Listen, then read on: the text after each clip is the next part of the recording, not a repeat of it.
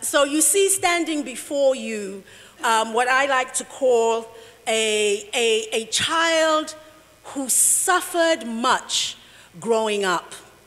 And you might think that I'm going to talk about the suffering of growing up as a black child under apartheid, but I'm not. I'm going to talk about the suffering of growing up a literal-minded African child. Now, that might not sound like it is such a challenge or a hardship, but if you know anything about African culture, you will know that almost all education in the African community is done through proverbs.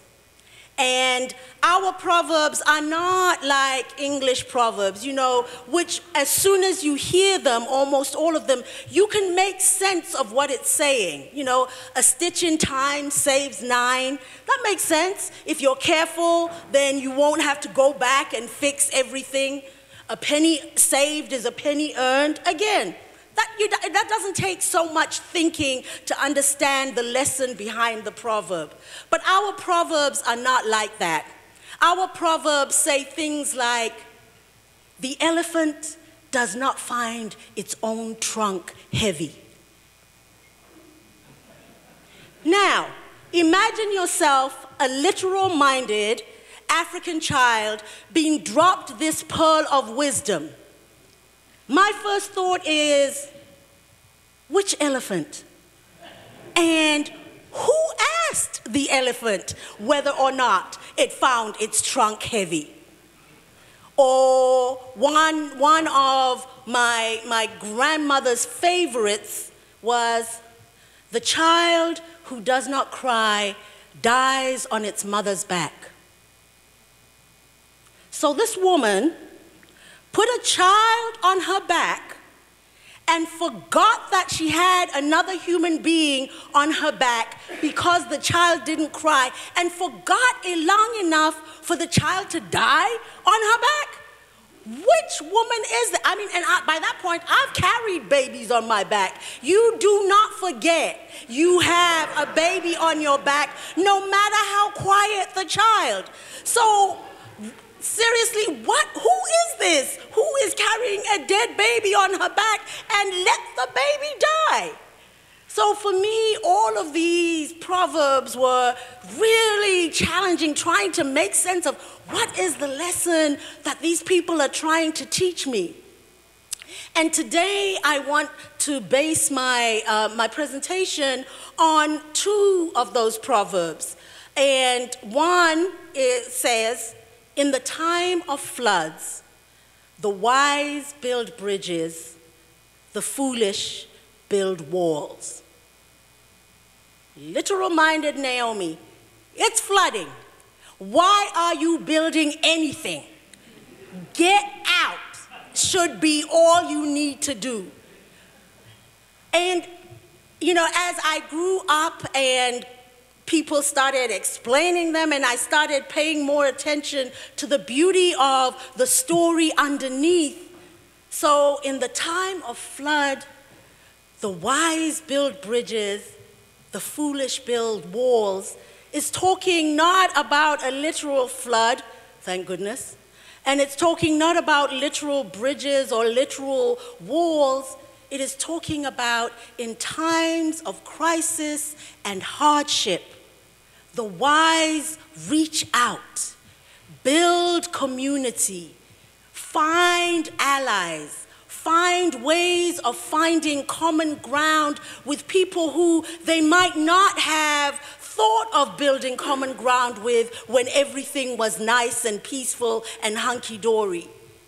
And yet, the foolish, in times of difficulty, in times of crisis, actually try even harder to divide themselves away from people, build up walls between themselves and their neighbors, try and find somebody else to blame for the difficulty that they are in, rather than saying, we are in a time of difficulty.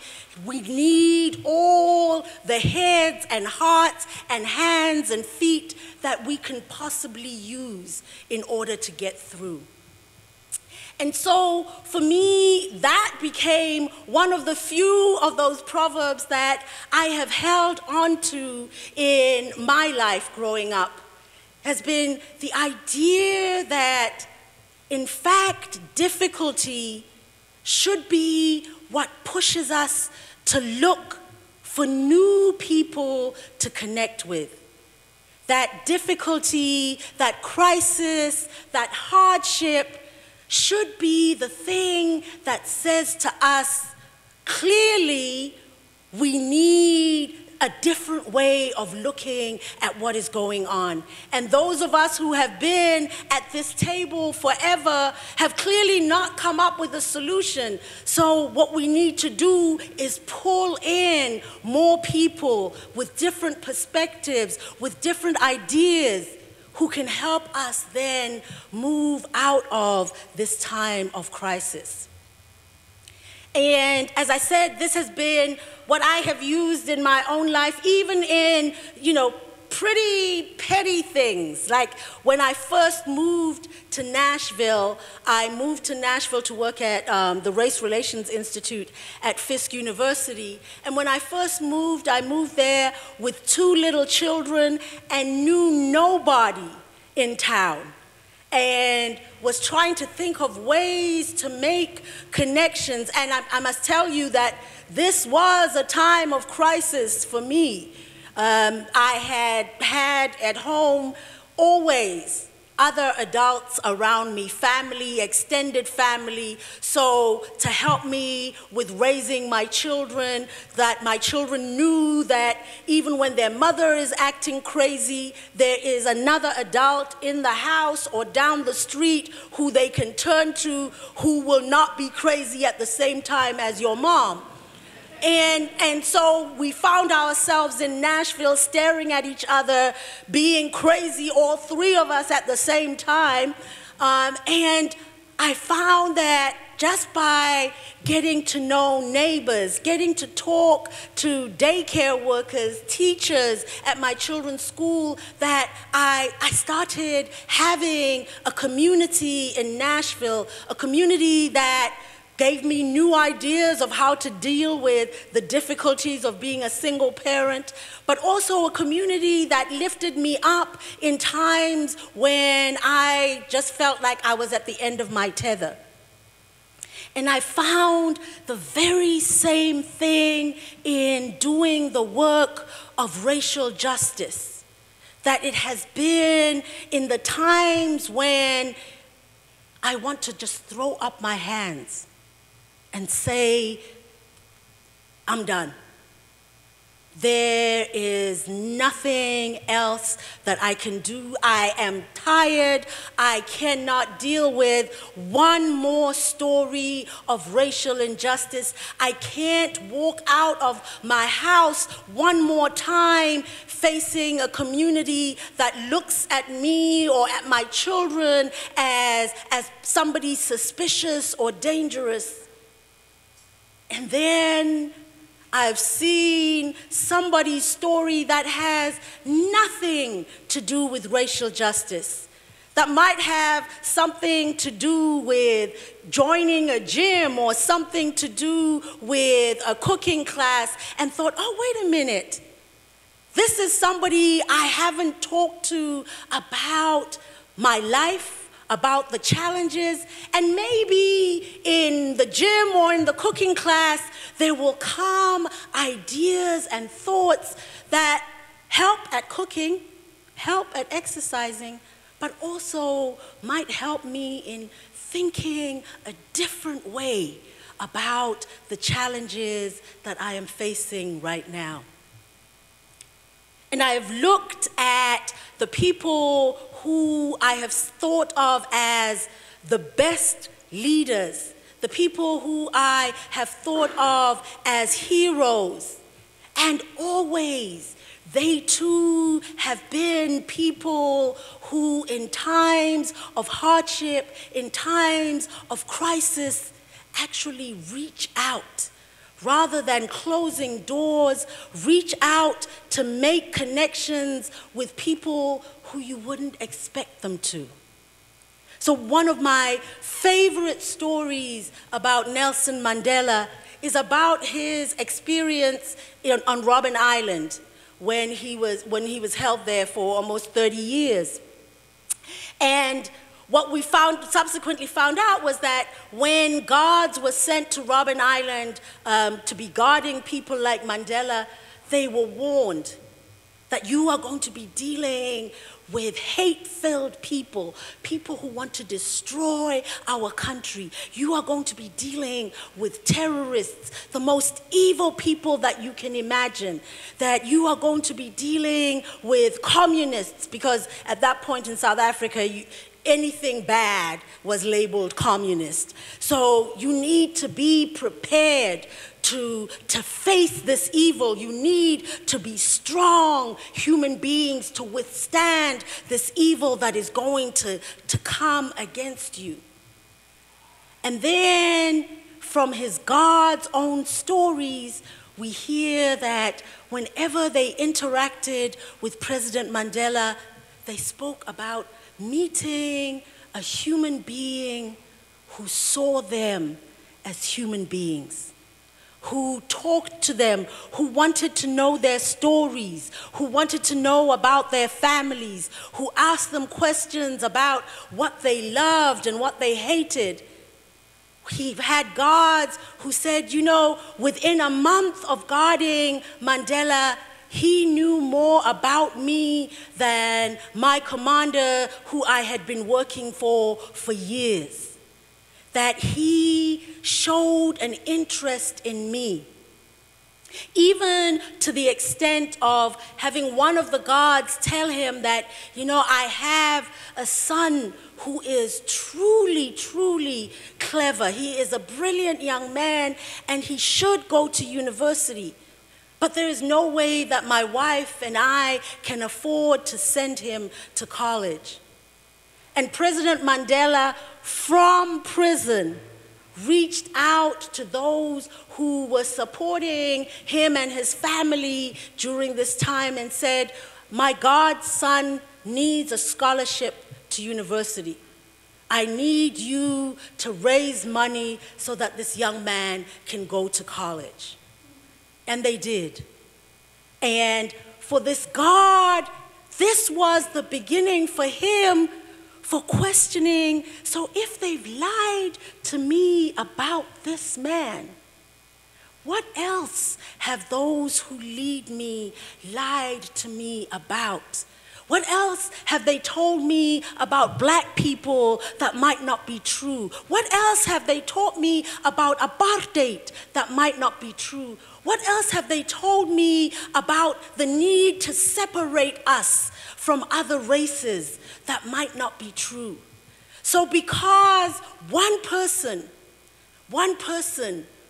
said, I am going to reach out in this time of hardship and crisis. I am going to reach out to this person who I am told is meant to be my enemy. The questions spread from the God to his family, to his son, about what is it that we are upholding in our country? And how would a change actually maybe make our life better? So this one person building a bridge to one other person started a conversation, and I won't even go as far as to say a movement, but at least started a community of people who had fully supported apartheid in the process of thinking, what else is possible? What else might our country look like if we were not separated completely from people of other races? That this idea that in the time of crisis, the wise reach out. The wise reach out and listen with new ears to the stories particularly of those whom they know as other. And that is what we are called to be.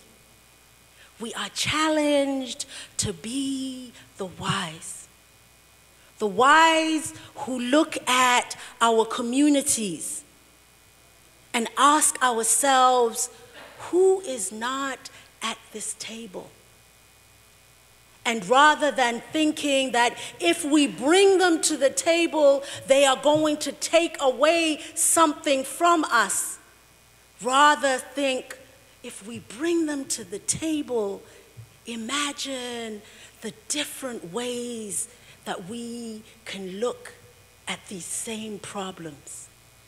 Imagine the different perspectives that we will get access to.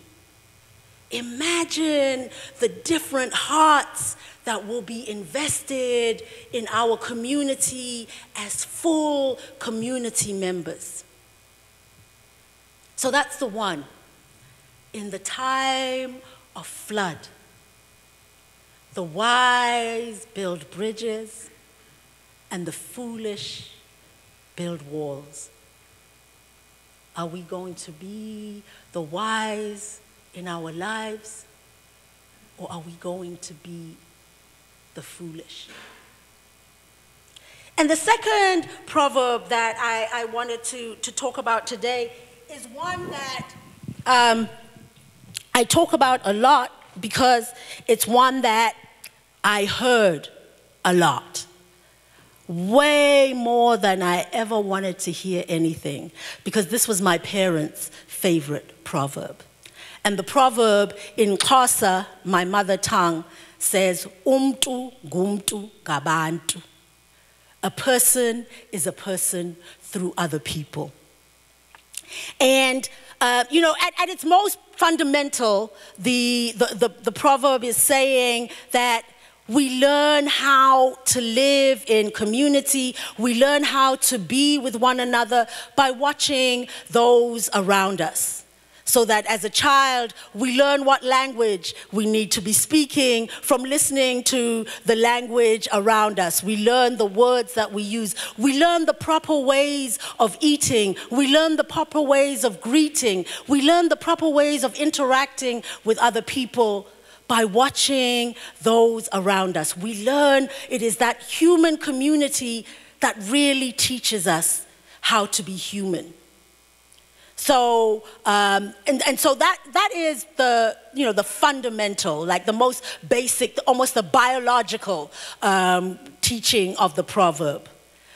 But the deeper meaning of the proverb is that we are only human, in fact, in community with other human beings. And that you cannot do something for or against another human being without doing something for or against yourself.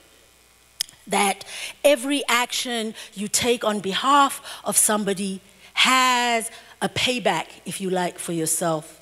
Every action you take against another human being has an impact on you.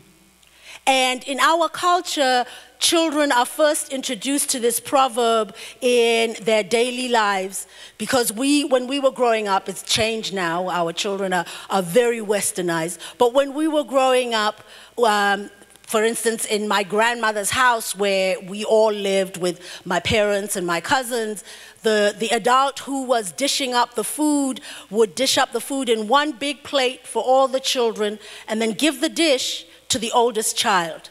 And in giving the child the dish would say, Umtu gumtu gabantu.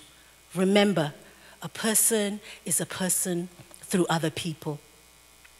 And what they were trying to say is, as the oldest and probably the biggest of these children, you could eat more than your fair share of what is in this bowl. But in doing that, you would not only have deprived your siblings and cousins of their fair share of food, but you would have also diminished yourself as a human being. And so growing up, my parents threw this proverb at us all the time. I mean, you know, when we would be fighting, well, I wasn't fighting because I'm the holy one, but when the other three would be fighting, you know, and yelling at each other and calling each other names, my mom or dad would say, remember, umtu ngumtu ngabantu. As you are talking about how terrible your sister is and how much you hate her, you are showing us a part of you that is not very attractive. And you might want to think that, what is it about the action of your sibling that brought this out in you? Who are you in this instance? Or my favorite time my parents would throw this out is when I was growing up through middle, high, and even college, I played field hockey. And I would, yay, right? I know, people don't appreciate field hockey well enough, seriously. And you know, I would come home after a match and say, I scored the winning goal. And I promise you, my parents would say, remember, umtu, gumtu, gabantu. I mean, like, seriously, if the rest of the team had not been on the field, would you have been able to score that goal? You needed that setup from whoever set you up. You needed your defenders to be there to stop the ball going to your goal. You did not do this on your own. And I'd be like, yeah, okay. But what remains is I scored the winning goal. So I mean, so often we did not take the lesson in the way that my parents wanted us to. And I remember the first time that I thought I finally understood some of the wisdom of the proverb. And when I told my parents this, they said, not quite, but you're getting there.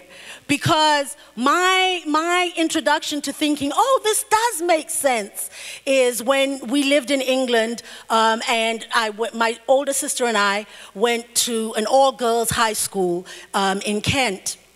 And everybody wore school uniform, right? So there were 800 girls. And if out of those 800 girls, 3 or 4 are acting up and a teacher comes into the hallway and sees them, but they run away really quickly, and all they see, and that teacher doesn't have them in their class, and all they see are 4 or 5 girls in navy blue skirts and white shirts with a maroon tie, how are they gonna know who it was, right? That's why I love school uniform. No, that's not why I love school uniform. But that's why I love school uniform. Except, I said 800 girls, right? Except in my case, there were only 2 black girls out of those 800. Me and my older sister. And my older sister is one of those, we called her Saint Teresa of the Blessed Can Do No Wrong. Every family has one. You know, the one who comes home and does their homework right away. The one whose room is always tidy. The one who, when there are guests, is the one who offers, I'm sorry, is the one who offers to make tea right away. Mom, can I make you and the guests tea? Sit your butt down, girl. Always. There's always that one, you know, who is trying for sainthood in their teenage years. So when my friends and I started acting up in school, all the teacher had to say who saw us was, the little Tutu was there. And then they knew who all my friends were, and we were rounded up all often and often. In fact, my mom says that she thinks that the school had a secretary who was employed simply to write letters to them about me. So, and so because this was a school for young women, the only punishment that they gave out was, you know, either the writing of lines or detention. That is, staying in school after school. So I had detention so much. I mean, I needed to be paying rent in those detention rooms. And some of you probably have never been in detention because you are some of those St. Teresa's of the Blessed can do no wrong. But those of us who've been in detention know that there's not much you can do in detention. You either sit there and do your homework, or you read a book, or you contemplate the world's great mysteries. And I loved contemplating the world's great mysteries because I hated homework, and there's only so much reading you can do, right? One day, as I was sitting there in detention, contemplating the world's great mysteries, it suddenly came to me that now I get the proverb. Because, true, in that room, missing out on doing fun stuff in the afternoon with our friends, were those of us being punished. So there we are being punished, and we're sitting in that room, and we're bored. But also in the room with us is the person punishing us. And I'm thinking, I know you've got better things to do with your time than be sitting here on a Wednesday afternoon for 2 hours watching a group of girls who you're punishing. And so I went home and I was like, I get the proverb now, because that teacher who was punishing us, she was getting punished too. And my mom and dad were like, oh Lord, no, no. That is not the teaching of the proverb, my child. But you're getting there, you're getting there. You can see how there is an impact on you on what you do. But this is not the example we would have chosen you to try and use it on. But then, having done that, I started thinking about the proverb's truth in the context of South Africa. And in the context of South Africa, you know, we grew up during apartheid knowing that all the best things in the country were reserved for whites. They lived in the nice neighborhoods, they had the best schools, they had parks and cinemas and libraries, they had access to, they had freedom of movement, they could live in any city that they wanted to, which we could not do because of past laws. They had the options for the best jobs because of the Job Reservations Act. They had access to the best education because of the Bantu Education Act. So they had all this amazing stuff. And you would think, so where is the impact on them of their oppression of us? And for me growing up, it was really hard to see that impact. But then, as I started to unpack how this proverb works, is that, you know, the meaning is not a completely direct correlation, but white South Africans were as oppressed, maybe more oppressed than we were. And why I say that is because with all of this great privilege that apartheid gave them, they lived constantly in fear. They were constantly afraid that these privileges would be taken from them.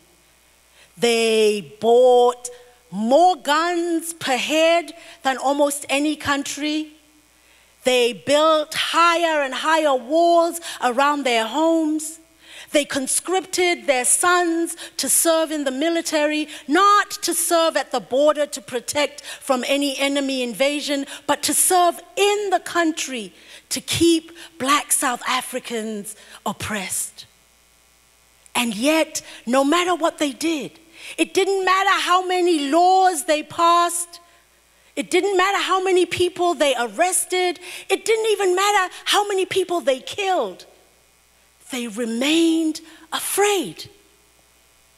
And they could not be afraid as long as that system was built on the oppression of people of color. And so I came to realize that they were, in a sense, more oppressed than we. And the reason I say that is that they did all of these things to maintain a system that kept them in fear. While we struggled and fought and died, but fought and died for our liberation. So there is a way in which, if you are hanging on so tight to your privilege based in fear, that you are suffering more than those struggling to loose their chains.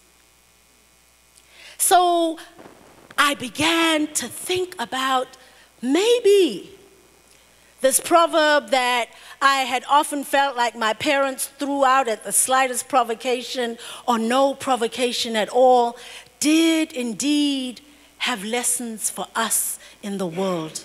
That it did indeed have wisdom about being human beings in community, about being people sharing the same city, state, country, planet. That if we thought hard and deep about how our actions impacted others, and then tried our hardest to be doing those things that improved others' lots, trying our hardest to doing those things that gave more opportunities to more people, that in fact we would be building more opportunities for ourselves. That if we took this proverb as our starting place in thinking about how we lived at home with our families, how we dealt at school with our colleagues and the children that we teach, how we dealt in our governments, how we dealt in all our institutions, thinking that how is what I am planning to do going to impact the person who I am taking this action for or against? And how is that action going to rebound on me? That we would be building schools, communities, cities, universities, churches that looked very different to the way that our institutions look now. That we would be looking at its impact on everyone, because we knew that the impact on others was an impact on ourselves. So as I have grown up, these two proverbs, which, as I said, when I was little, seemed to me like real pains, like really stupid sometimes, and with umtungabantu like a scratched record other times, the way my parents threw it around, have come to me now in my adult life to actually be things that I think are good guides, good ways of thinking of my actions with my children, actions with friends, actions in the work that I do, and things that I want to share with others. To ask, think, in this particular action, am I building a bridge or am I erecting a wall? Think, in this particular action, am I recognizing my connection with the person who I am dealing with? Or am I trying to pretend that this is just some sterile lab experiment and that there isn't another human being on the receiving end, and I am not fully human at the giving end. So I ask you, are there places in your life, are there places in your work that you are called to build bridges when the easier thing would be to build walls? Are there places in your life, are there places in your work where you are called to remember that you are fully human, and those you work with or against are fully human too? Remember, umtu ngumtu ngabantu. A person is a person only through other people. Thank you.